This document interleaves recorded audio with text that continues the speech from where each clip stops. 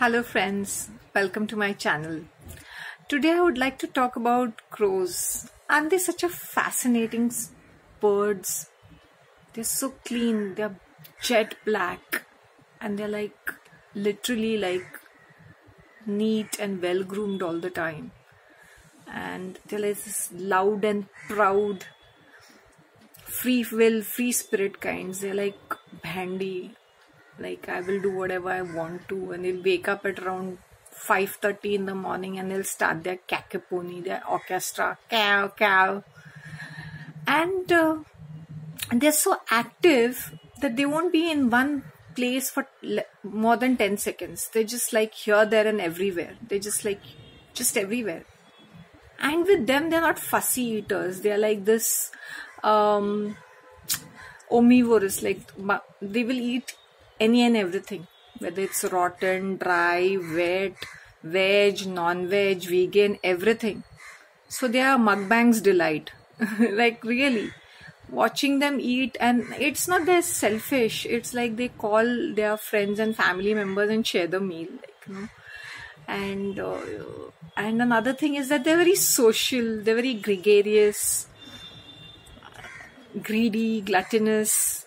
But yes, despite of all what the typical folklore talks about them, that they're being cunning and all that, yes, they're very sharp. They have very sharp eyesight when it comes to food, and I think they have a good memory also.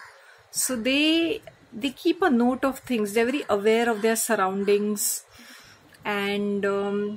and what I liked about them is they're major trolls of nature. I've seen there's this hawk near my place, and his early morning breakfast is one dumb pigeon. So he keeps chasing it, and these cunning creatures go running around, yelling around and screaming around and making this kind of a pandemonium around, confusion and chaos.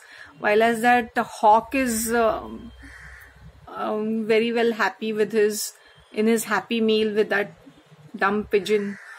But these crows are there to irritate him and annoy him. Yes, they are very irritating sometimes, but I still like them. They are called they are the hamburgers of bad luck and all. No, in fact, they're the most cleanest bird. You should see at the seaside, they actually take bath, literally community bath. They're cleaning themselves, swimming, grooming themselves.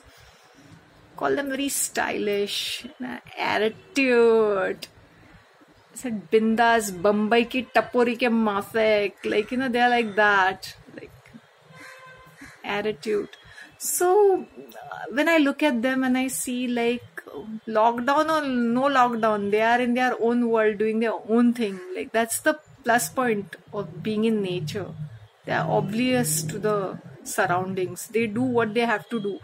Rain or shine, summer or winter, they have to wake up at 5:30. They bloody well get up at 5:30 and have their breakfast. They stick to their routine. Despite of they eating from morning to evening, they're still thin. Why? Because they're hyperactive, super active. They're just flying around and they eat as much as they want, right? And still have fun with food. Another thing, and by the time it's 7 o'clock, it's tiring and whatever it is, they go to sleep.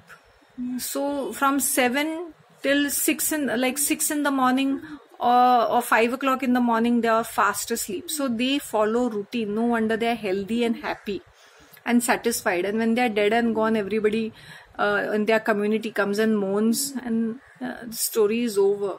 And even when they are having children, you should see the parents, the crows, the way they are building their nest and they make it comfortable.